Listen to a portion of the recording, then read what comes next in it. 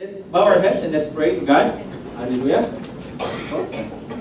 Dakilang Diyos, we are here, O God Jesus, to worship you, to glorify you, to magnify you, O God, to lift you up, O God Jesus, in our life. And Lord, may you continue to fill in our life, O God Jesus. Your Spirit, O God Jesus, will continue to be in us, O God, that we will walk according to your will and purpose sa aming buhay. Sa iyong pagkakatawag sa bawat isa sa aming Panginoon. Salamat dakilang Diyos, malaya ka, O God, at malaya ka, Panginoon, O God, na mag-usap sa aming mga puso at sa aming mga isipan, O God, sa iyong sasabihin sa umaga ito.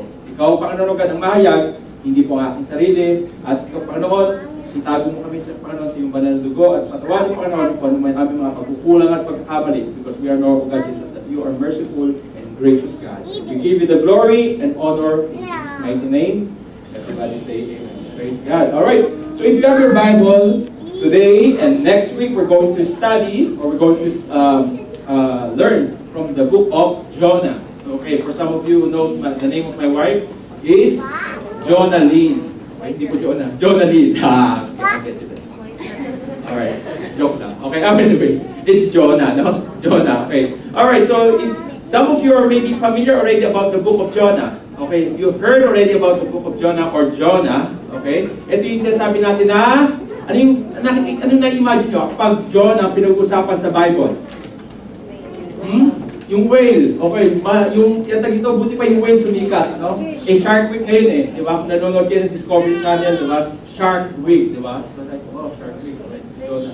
Diba? Pero hindi po siya whale, ha? Hindi siya whale. Okay? Sabi sa Bible, it is a big fish. Okay? Mamaya malaman natin bakit malaking isda. Diba? Bakit hindi maliit na isda, no? Ang sarap isushi nun, no? Ganun yan, no? Amen. Alright, praise God. Okay, so sige, bago tayo patuloy, so open up your Bible in the book of Jonah.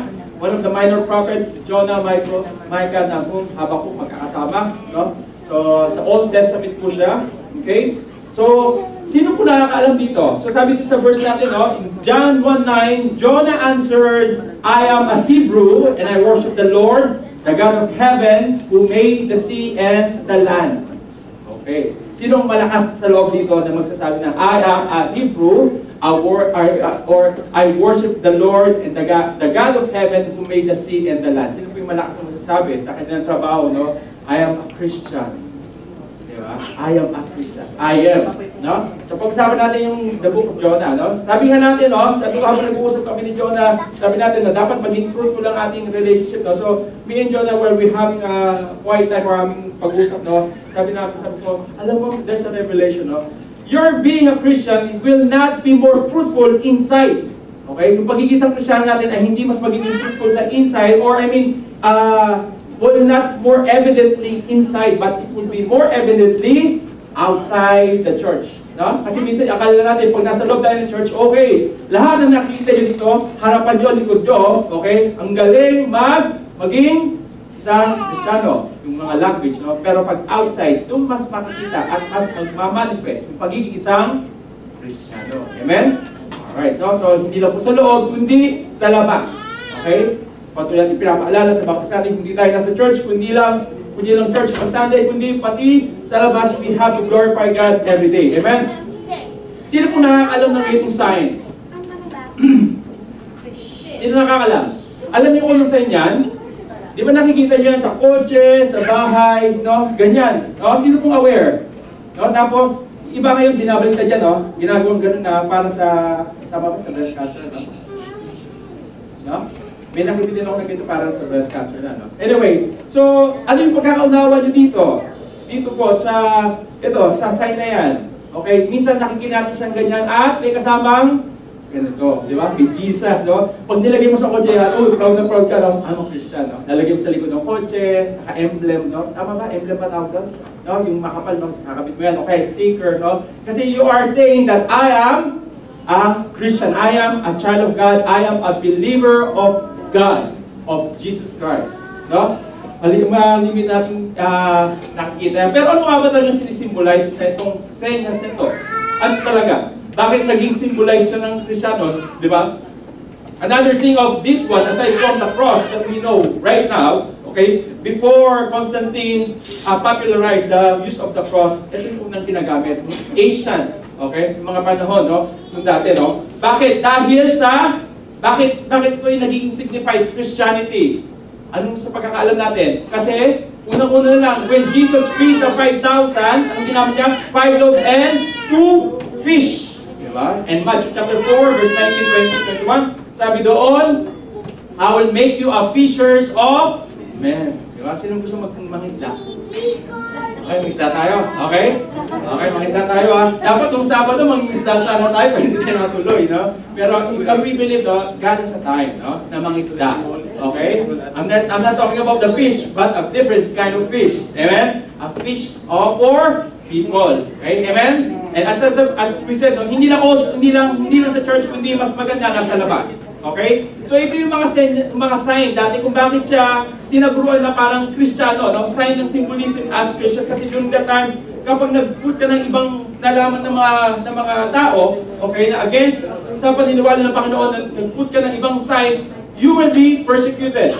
Diba? Kaya sabi natin kanina, sino dito ang malakas sa loob sa trabaho nyo will declare, I am a Christian. Diba? I have a dignity or dignity, diba? Dignity that I am a Christian. Meaning, whether may tumingin, may nakatingin o wala, I am who I am.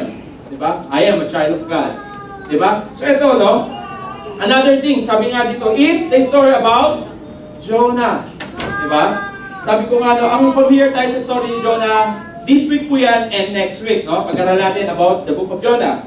Minsan, familiar tayo lumalabas sa isip natin si Jonah ay yung malaking isda or whale nga, no, na kinain siya. Tapos, ang bait-bait ni Jonah, no, kinain siya, tapos diluwa siya, tapos, yun, tapos nag-proclaim na. Pero, there's a deeper meaning in the book of Jonah. No? So, if you're interested, or we encourage you to come and join us again next Sunday, no? Alright? So, tanong, sino ba si Jonah? Sino nakakailam si Jonah? Si Jonah is one of the minor prophets. Okay? One of the minor prophets, siya ay, ang ibig sabihin ng Jonah ay dove. Di ba? Be gentle as a dove. Di ba? Kaya pala yung wife ko mahilig sa dove. Wala siya dito. Wala siya dito. Kaya sabi ko, kaya pala, no, mahilig sa dove, no? Hindi, totoo talaga, no? Jonah means dove. Dapat minsan search yung name nyo. No? Search yung baka mamaya, di ba, yung name nyo, ang bantok pala, no?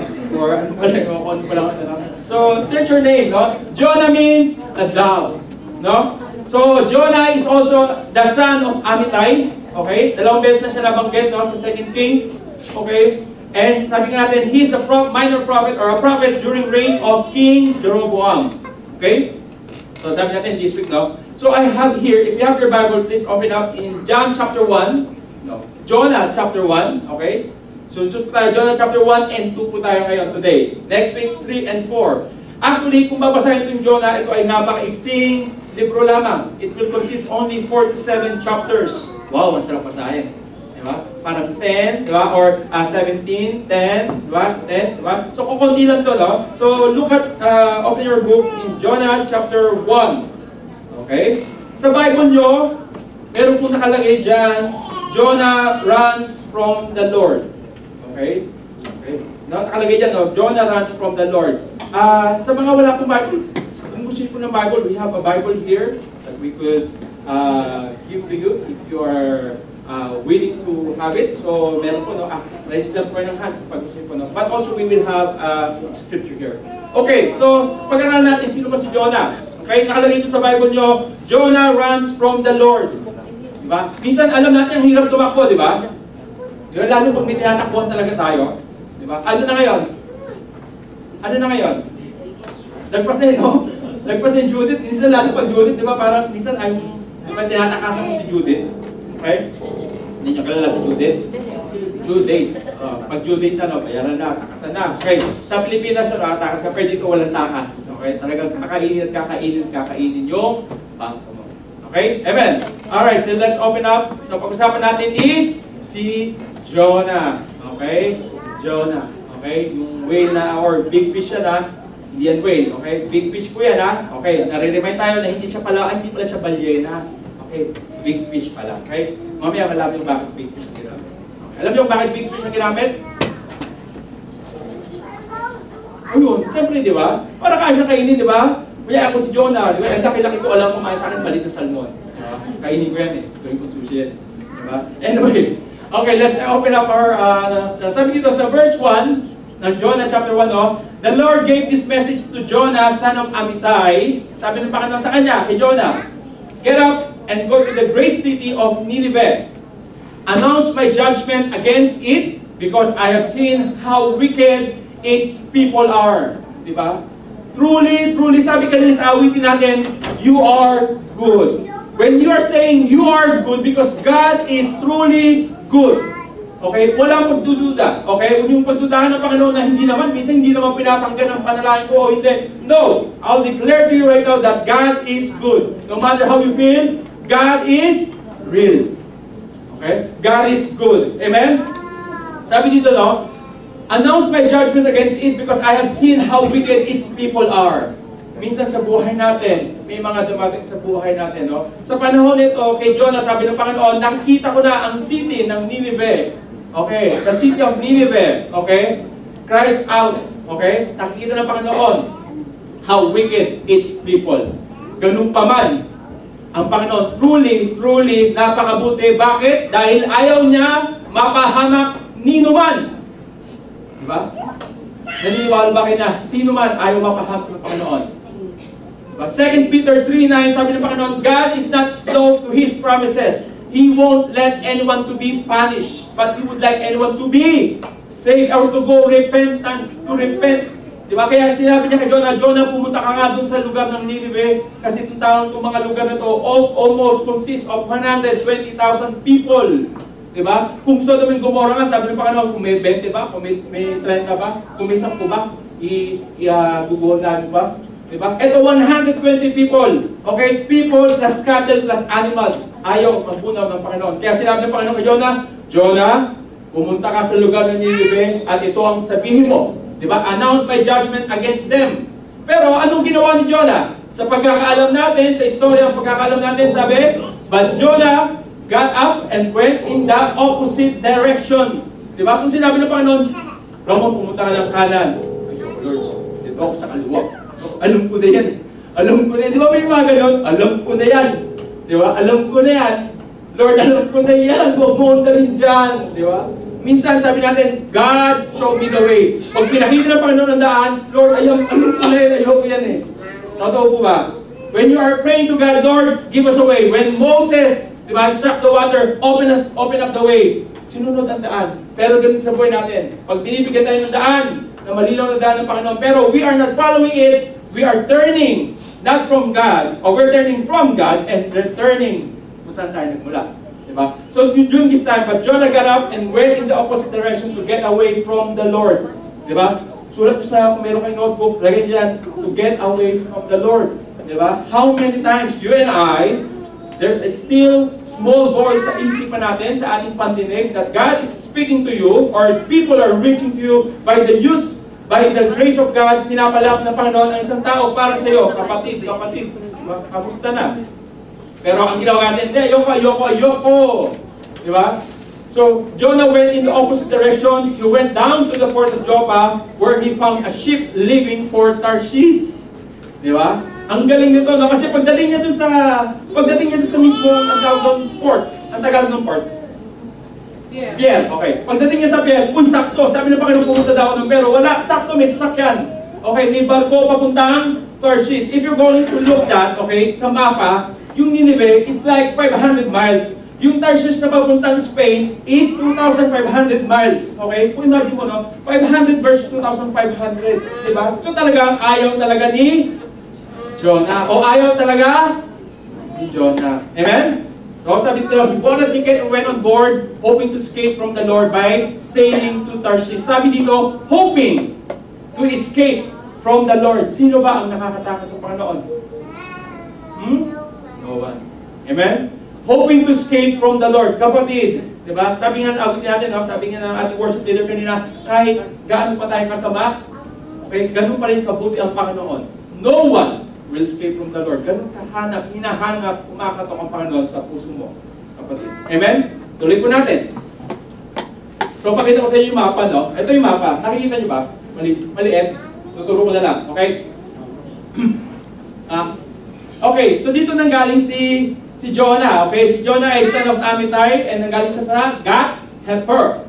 So, dito siya galing, no? God help her sa lugar na to. Ito po ang Ninive. Ninive, ito ang God help her. So, konti lang mo lalakarin niya, Pero sabi niya, ayoko dyan. Sabi niya, punta ako sa Tarshish. Okay, nakita niya yung kamo? Yung Tarshish. Diba? Nakita niya? Diba? So, andito siya, ang layo talagang tumatakas. Pumunta ng? Saan pumunta? Tarshish. Diba? Ngayon kapatid, I believe, you and I, lahat po tayo, alam natin istorya ng Panginoon, alam natin kung istorya ito. Pero God is calling each one of us. Truly po ba? Totoo po ba? Merong still small voice na kumakausap sa atin, anak, ito gawin mo. Pero sabihin natin, hindi, Lord. Diba? Nauuna ang ating sarili. Sabi natin last week, live humbly, live well, and live wisely. Diba? If you live humbly to the Lord, humble yourself before the Lord, and the Lord will exalt you in honor. Diba? So diyan makikita natin, So sino dito ang naka-experience na tumatakas? Sabi natin kanina, yung tumatakas. Sino yung naka-experience na may tinatakasan? Meron po ba? Amen, di ba? Yung talagang, Nere, hold up ka, takas ka, Okay, takas. O kaya, huwag naman sana, yung may utang ka, tapos tatakasan yung utang.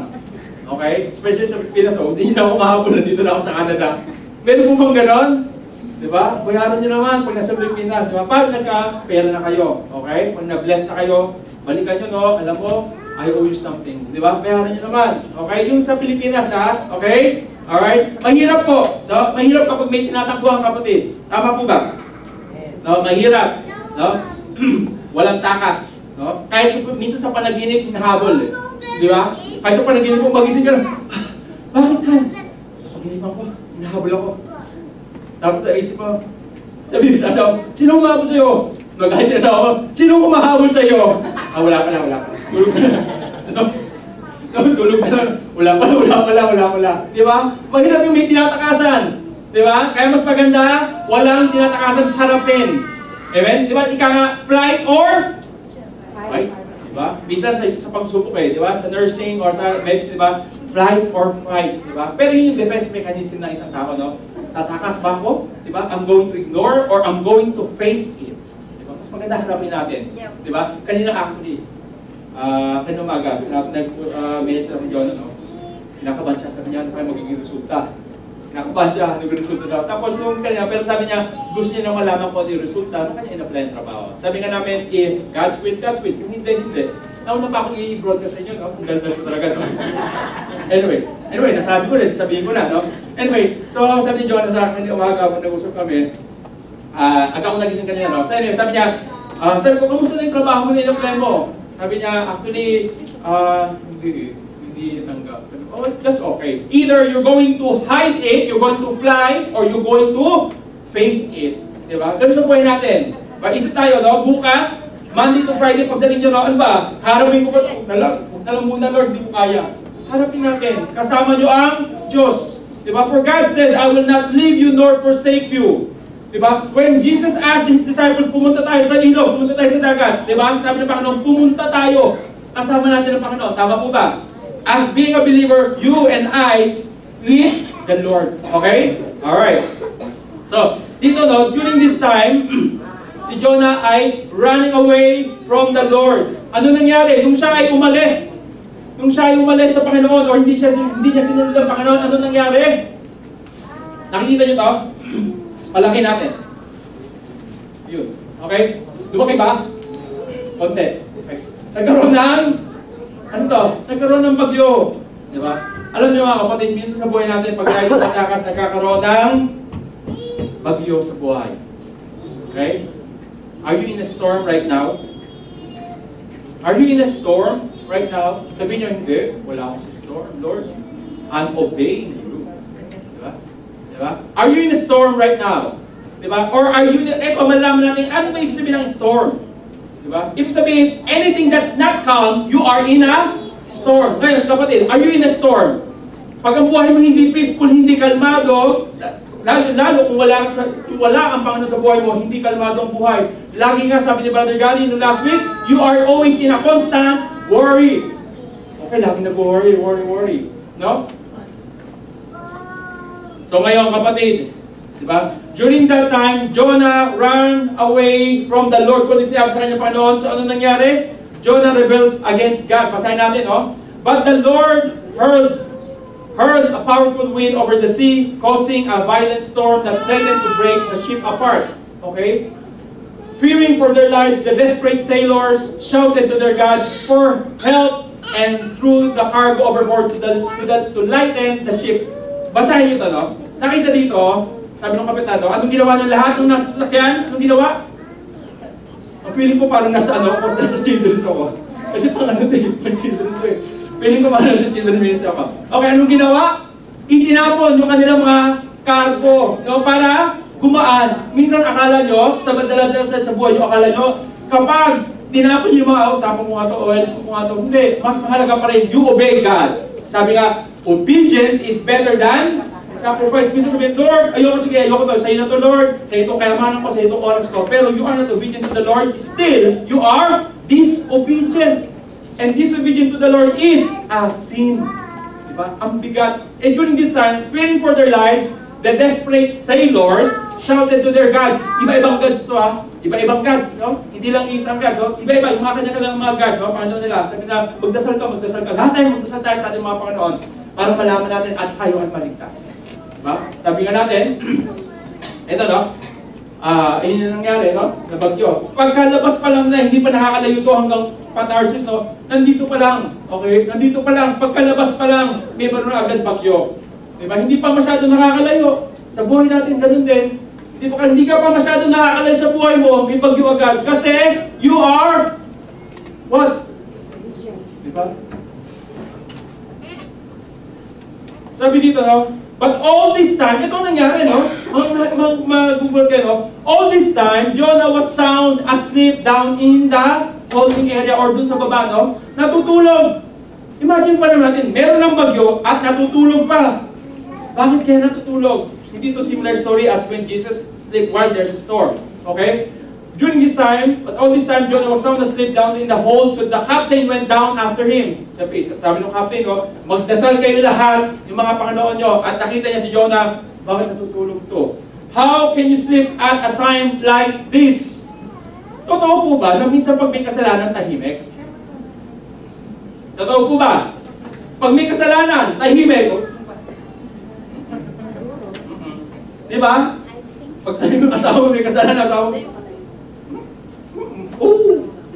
tahimik. Di ba? O pag may kasalanan ng anak natin, sino may gawa nito? Di ba? Walang titingin.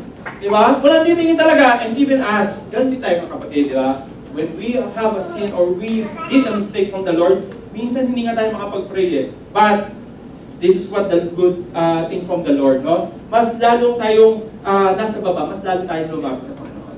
Okay? But during this time, natutulog si Jonah. Diba? Sabi nga ni Elijah sa mga tao, no? If God is God, obey God or worship God. If Baal is God, follow Him. But then the people were completely silent because they know who is the true living God.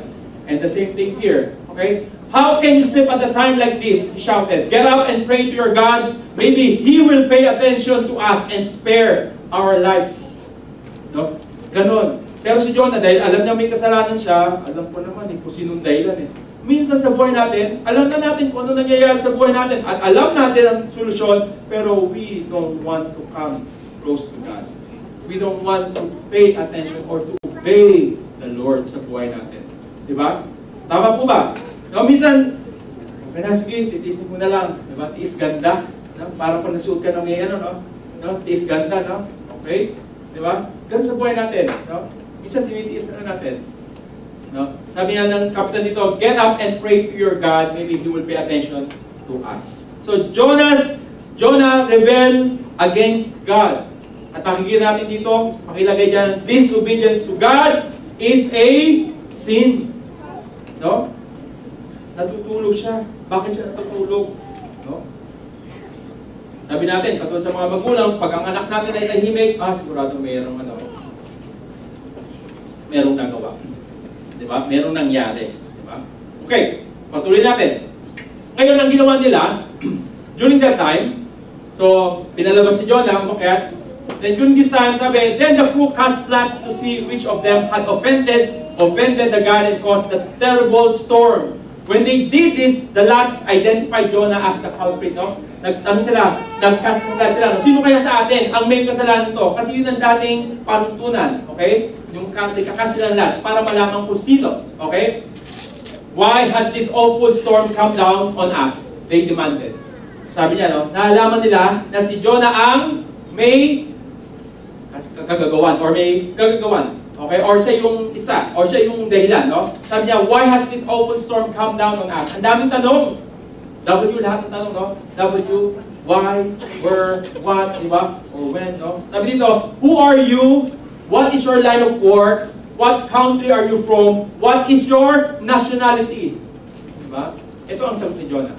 Sabi niya, in verse 9, Jonah answered, I am a Hebrew and I worship the Lord, the God of heaven, who made the sea and the land. Bakit natin ito yung scripture verse natin? Minsan sa buhay natin, kapatid, di ba? Admittance is important. Di ba? Yung ina-admit mo. Di ba? Minsan, kapag hindi ka pa nag-admit, di ba? Ang bigat sa loob. Pero pag if you admit, di ba? If you admit na, hindi naman talaga ako gwapo. Hindi naman talaga ako gwapo. Diba? Pero, I look good. Oh my gosh. Amen? Di ba? Pogi ba ako? Hindi naman din, di ba? Wala naman kayo sinagot. Hindi naman talaga, kaya tanggap mo na talaga. Di ba? Minsan, kailangan mo ka rin tanggapin. Di ba? Di ba? I'm just joking. Gwapo ko, no? Ganda ng asawa ko. Ganun lang yun. Pag maganda asawa mo, gwapo ka na rin. Anyway, di ba? Minsan sa buhay natin, kailangan mong tanggapin sa buhay natin. Di ba? Kailangan minsan meron tayong tatanggapin. If you don't accept anything na katotohanan, sabi nga, no, the truth will set you free. Diba? Ang katotohanan, sabi ni Jonah dito, ito yung one of reading this one in 1 and 2, this one struck me. Okay? Jonah says, I am. Pwede naman niya i-deny, di ba? Doon na sa kanya naturo, pero pwede niya pa rin i-deny para magpatuloy siya sa papuntang Tarsis para makatakas. Pero sabi niya, ako yun. Diba?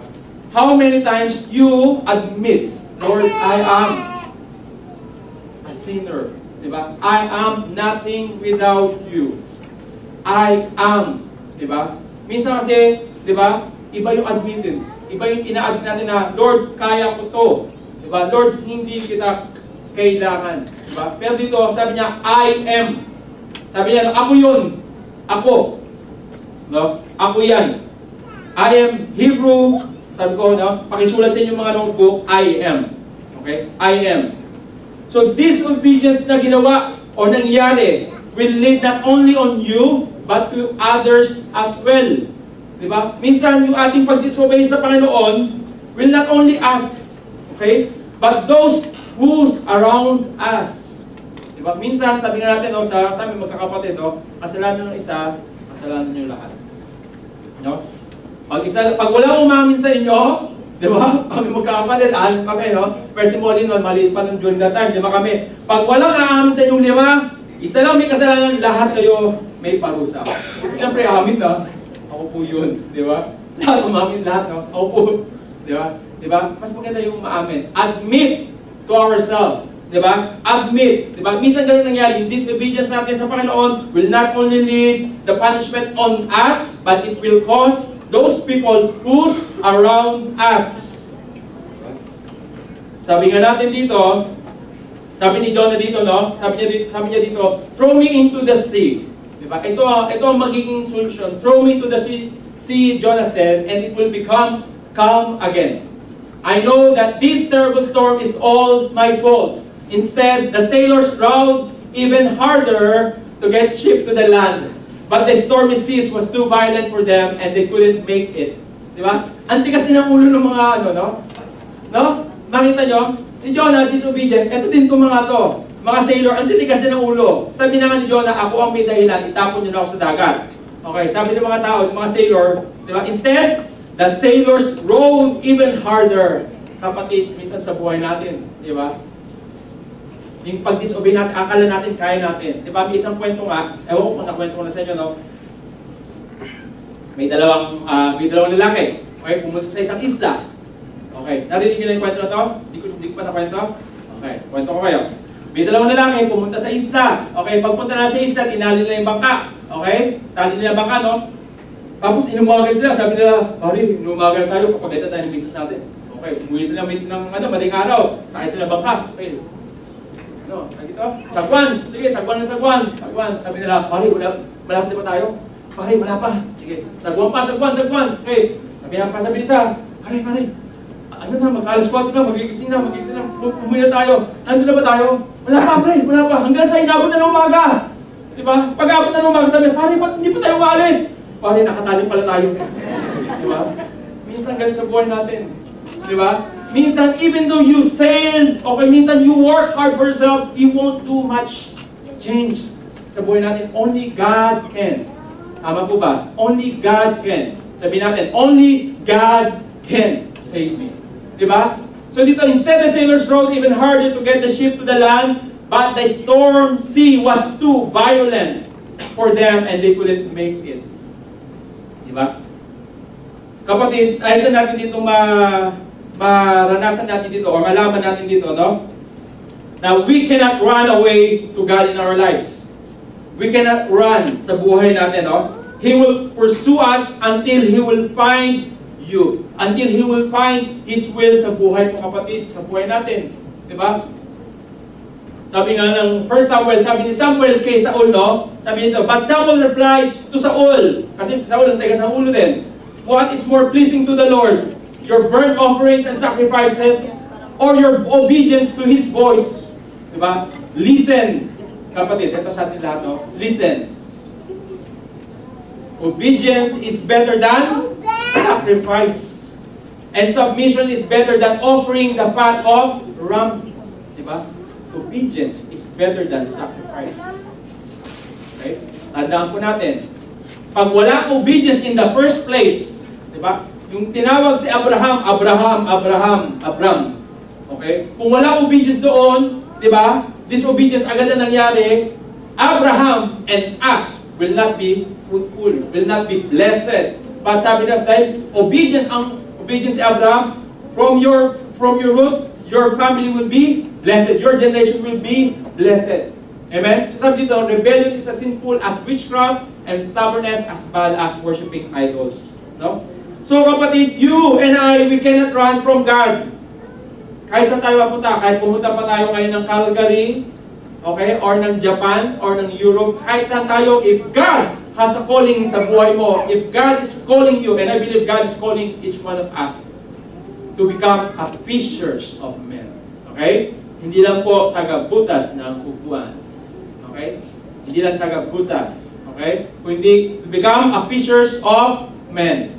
Okay? Minsan, yung puso natin, no, pag masyadong matigas, okay, maraming nangyayari sa buhay natin. Okay? Ngayon na tanong, kapatid, ano na sa buhay natin ang pagkakatawag sa buhay natin, sa iyo kapatid, no? What has God called you to do in your life that until now you refuse to do it until now? Maybe something that's more fruitful, kalugod-lugod pa sa Panginoon. Amen? Sabi nga natin, no? We are not here to please the people, but we are here to please our God. Okay? Problem with disobedient heart. Anong naging problema? Ang problema po, hardened hearts are disobedient sa Panginoon, matigas na puso. Pero sabi ng Panginoon, kung ang puso ko ay kasing tigas ng bato, He will crush it. He will mold it. No? Hardened hearts are selfish hearts. Bakit selfish heart? Pag-aralan natin sa next week. Okay? Pag-aralan natin next week. Bakit selfish heart? Bakit ganun na lamang tumalikod si Jonah? Alam niyo ba kung bakit tumalikod si Jonah? Kung bakit hindi niya tinuloy? Next week natin pag-aralan. No? Next week natin. No? Number 3, hardened hearts are hateful hearts. Nandun na, no? No? Hardened hearts, kaya matigas ang puso kasi meron dinadamdam. Selfish heart or hateful heart, meron. No? Kaya ang tigas, no? Minsan kahit pilitin mo na, ayaw. Okay? Ngayon, kapatid, ano ang nangyari ngayon? Ano ang nangyari? Hindi po tayo matatapos ng ganito lamang. Okay? But I would like to call on. Sabi dito, anong mangyayari? Jonah prayed. No? In chapter 2, Jonah chapter 2, ito ang nangyari, no? Jonah chapter 1 verse 15 or 17 sabi dito, no? Now the Lord had arranged for a great fish. So itinapon na si Jonah. Pagkatapon kay Jonah, ano nangyari sa kanya? Merong sumalo. Now the Lord had arranged for a great fish to swallow Jonah. And Jonah was inside the fish for 3 days and 3 nights. Kapatid, kaya malaki ang isda dahil ganun kalaki ang grasya ng Panginoon. Diba? Don't think that God's grace is small. Diba? Kung si Jonah napakatigas ang ulo, diba? Disobedient, pero ganun pa rin kalaki ang grasya ng Panginoon. Ganun kalaki. Okay? Kaya malaki ang isda. Kaya big fish. That's the grace of God. Sabi nga ating worship leader kanina, God's grace is higher than the mountain. God's grace is bigger than or deeper than the sea. Diba? Everyone, merong plano Panginoon. Hindi lang tayo na narito. Diba? Ang tanong, if you are obedient sa pagkakatawag ng Panginoon, sabi ng Panginoon sa atin, go to all the nations. Sabi mo naman, anak, become a Christian to other people. Huwag mo kong itago. Diba? Kung minsan itatago lang natin. Diba? Alam niyo yung story about sa pag-iisang Krisyano, isang college student. Nanay, hindi ako. Sabi nung nanay, may nakala ba na Krisyano ka? Dahil wala kahit isa. Wala nakala na Krisyano ako. Diba? Mas nakakalungkot. Mas ipaalam natin sa trabaho natin in our neighborhood that I am a child of God. Though there's a condemnation to that thing, no, Krisyano ka, pero ganito ka. God is making you holy and holy. Okay? Glory to holy. Diba? Sabi dito, no, the Lord had arranged for a great fish to swallow Jonah. Dito natin makikita, God is not here to judge, but God is here to save. Okay? The second coming of God, of Jesus Christ, there comes judgment. Amen? There's come judgment. Kung ayaw natin ma-judge during that time, no? Right now. For God so loved the world that He gave His one and only Son, though all who believe should not perish but have eternal life. In 17, I think sa paborito ko nung kadugtong ng 16 and 17, but I come not to judge the world, but to save the world through Him. Diba? So kung dito, ang tigas ng ulo ni Jonah, dapat nalunod na lang eh. Diba? Pero ganun na lamang kalaki ang grasya ng Panginoon, nagpadala ang Panginoon, arrange for a great fish to catch Jonah. Para hindi malunod, as a loob siya, nandun siya ng 3 days and 3 nights, will symbolize, will given be a sign. As Jesus says to the Pharisees, you are asking for a sign. What a sign are you asking for? Only sign I'm going to give you is the sign of Jonah. About the 3 days and 3 nights, where there's the Son of Man, will be 3 days and 3 nights, I will be resurrected. There is no eternal life if Jesus Christ is not resurrected. Okay? Kung hindi nabuhay ang Panginoong Hesus Kristo, if you are not believing that Jesus Christ rose from the dead or alive right now, there is no resurrection, there is no eternal life in us right now. But praise God, okay? Kaya hindi po natatapos sa cross. Okay? Hindi natatapos sa cross. Kaya iba, sabi nga hindi ginagamit ang cross because it's like a depicting of the suffering ng Panginoon. No? That's why some of the people are using the fish sign because that's a symbol of salvation and resurrection. Diba? Sa susunod na linggo, pag-aralan po natin kung anong ginawa kay Jonah. Pero ngayon, hindi natin matatapos to. Tapusin natin kung saan iniligtas siya ng Panginoon. Bakit siya niligtas ng Panginoon? Anong ginawa niya? Sabi dito, no? Then Jonah prayed to the Lord his God from inside the fish in Jonah chapter 2. Okay, in chapter 1, ito yung pag-disobey niya. Jonah running from God. Chapter 2, Jonah running to God. Okay, una, running away from God. Pangalawa is Jonah running to God. Minsan kapatid, umaalis tayo, parang prodigal son, di ba? Umalis yung prodigal son, naalala natin yon. Pero pagbalik niya, sabi niya, Ama, alam ko, nagkamali ako. Minsan ganun din tayo kapatid. Pag tayo nalalayo sa Panginoon, pwede pa tayong bumalik. Okay? Hindi ito yung katulad ng bike na may preno. Alam niyo yung preno? Yung pag ayaw ka nang pabalikin, di ba? Yung preno ng mga bike na bata, pag ginagano mo, naka-brake na. No. Ang masarap sa Panginoon, pabalik. Sabi nga no, many times you fall, you rise up again with the Lord. Huwag na tayong pabalik sa kasalanan. Di ba? Yun ang sasabi natin, repentance. If you are truly sorry for what you have done, repentance, you are turning away from the sin and turning to God. Lord, I'm turning you now. I'm stepping forward to you, not backing on you. Diba? So ito na, no? Then Jonah prayed to the Lord, his God from inside the fish. He said, I cried out to the Lord in my great trouble and He answered me. Kapatid, that's true. If you are crying to the Lord, okay, if you are truly crying deep inside your heart to the Lord, God will hear you. How many times it says in the Bible, I cried out to the Lord and the Lord hear my prayer. Nawa, may isa, no? That next Sunday, every Sunday, that's why we have a testimony to declare the goodness of God. No? Hindi tayo dito nagpapayabungan, but we are testifying the greatness of goodness of God. Kapatid, napakabuti pala ng Panginoon sa buhay mo. Na-promote ka. Kapatid, na-bless ka. Kapatid, you are safe. Kapatid, you are healed. Di ba? That's the purpose of the testimony. Give the glory to God and declare His majesty, His kingness sa buhay natin. Sabi, I cried out to the Lord in my great trouble and He answered me. I called to you from the land of the dead and Lord, you heard me. Sa ibang version ng Bible, sabi nila, para siya kinain in the deeper soul, in Sheol, no? Yung sa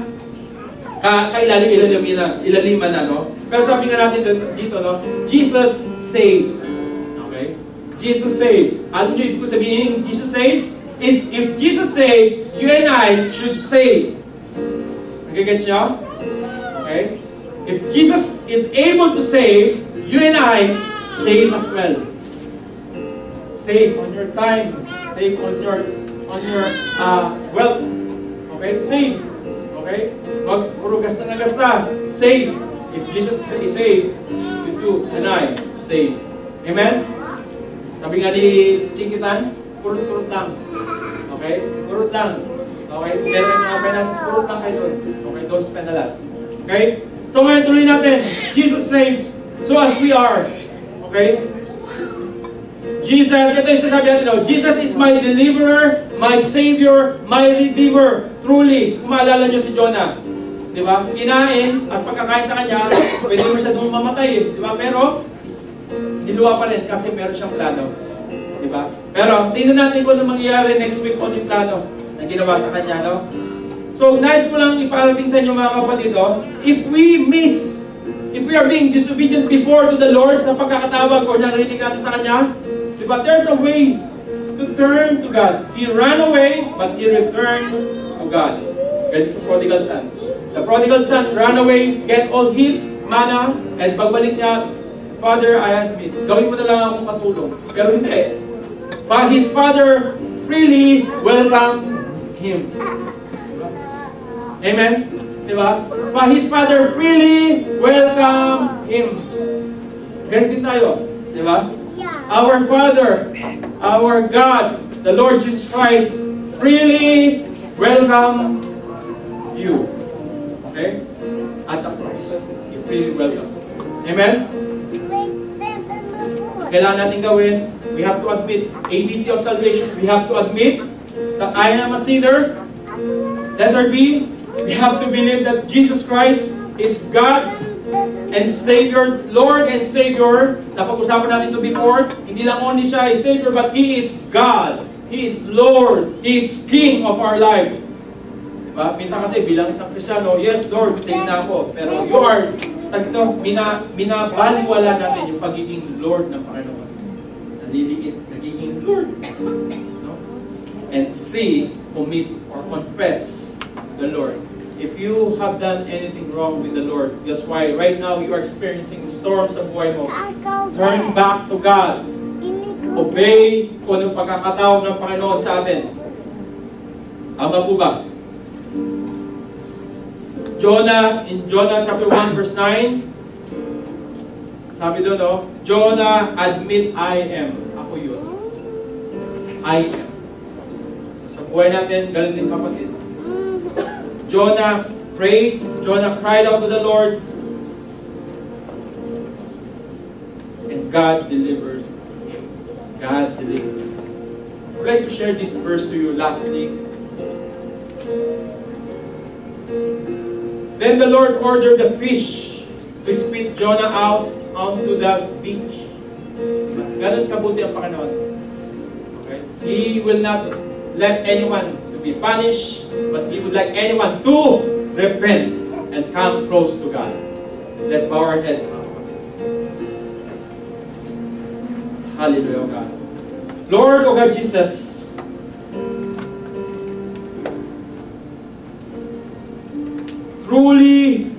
truly, indeed, O God Jesus, that you are so gracious, O God. It is not by our works that we will be saved, but it is by the grace of God through faith that we will have life in you, O God. Lord, as we admit in our life, O God, that we are a sinner, that we are nothing, that we can do anything without you, O God, Jesus, in our life, O God. And as we believe in our heart, O God, as you said in your word, if we believe in our heart, that's the point. Don't just believe about the knowledge, but believe in your heart. If there's a belief in your heart, if you believe in your heart, there will be a transformation of the Holy Spirit sa buhay mo, kapatid. Lord, O God, Jesus, as we come to you, O God, we confess and we commit our life to you, O God. Lord, nawa ang buhay na ito, Panginoon, ay ito hindi dapat namin pagmamayari, O God. Itong buhay na ito ay sa iyo, O God. And this life will be used for your glory. Lord, salamat na ng Diyos.